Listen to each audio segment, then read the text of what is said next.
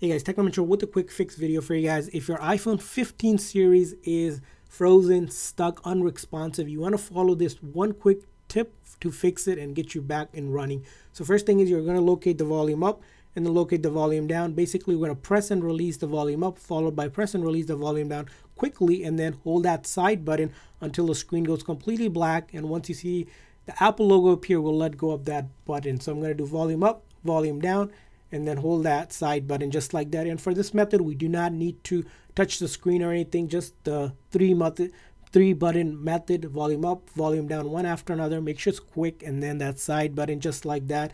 And once we see the Apple logo, we let go of that side button. So again, volume up, volume down, and then hold that side button until you see the Apple logo.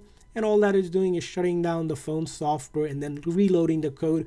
So if it's a software related issue impacting your iPhone 14 from not working correctly, it will fix it. This method is completely safe, will not delete any of your photos, videos, apps, documents. Everything will be on your phone. Just a quick way to reboot your phone so that it's up and running again. And I hope this video was helpful. If so, please consider hitting that like and subscribe button for more tips and tricks for your iPhone and other iOS devices. See you guys next time.